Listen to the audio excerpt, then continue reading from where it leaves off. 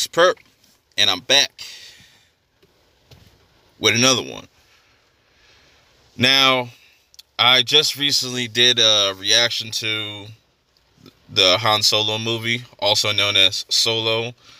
You could check that link in the description. And yeah, I didn't have that much audio. I was using this different app, so it's like I figured let me just give you my reactions and then do a follow-up video with me just talking about my thoughts on the teaser as a whole, since I couldn't really get my reaction onto this video. Anyways, to make it short, I think that was a pretty good teaser. I gotta see a full trailer to get the gist of the actual story, but it doesn't seem as bad as people are making it out to be.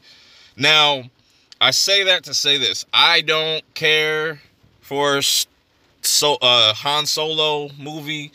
Don't care.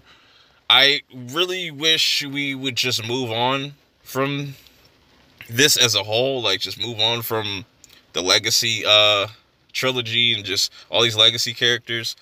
I would much rather see a Darth Maul Solo film. Wink, wink. Come on, Disney. Rated R. Well, anyways, yeah, that's my thoughts. Pretty much, it was a good trailer. Pretty good trailer. Pretty good teaser. You know, gives you a nice little vibe. But I gotta wait to see a full trailer. But till then, I'll check y'all later. Peace.